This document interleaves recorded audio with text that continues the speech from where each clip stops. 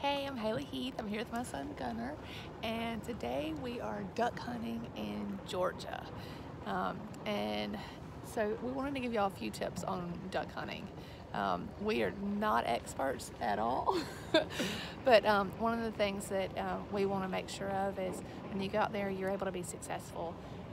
And for us, we had on full face mask. Of course, you can see that there's orange inside of this, but you actually don't wear it where you can see any orange because the ducks can see that. So it's a lot different than deer hunting or any kind of other big game hunting.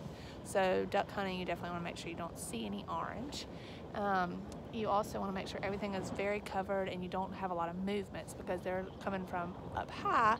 And although it seems obvious, you know, a lot of times you get so excited and you start looking around and then they're gone. So you want to try to make sure that you stay as still as possible and wait till they come close enough, but also don't shoot too low because like with us, there's other hunters around and we definitely don't want to shoot low birds, but you also don't want to shoot too high and then all the birds that are trying to come in don't come in either. So those are just a few little tips. Gunnar, do you have anything to add?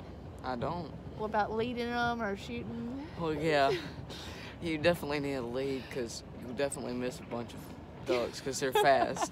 They are so fast. So depending on what kind of ducks you're shooting and if they're cupping and coming on in or if they're just zooming right by, you just have to be a really good judge. A good thing to do during the off season is go like to a skeet range and shoot skeet because that can give you that practice of shooting really fast flying birds. So those are just a few tips for duck hunting, and hope you're successful out there and stay warm. We're freezing. I'm gonna put my head mask back on. Y'all have a great day and happy hunting.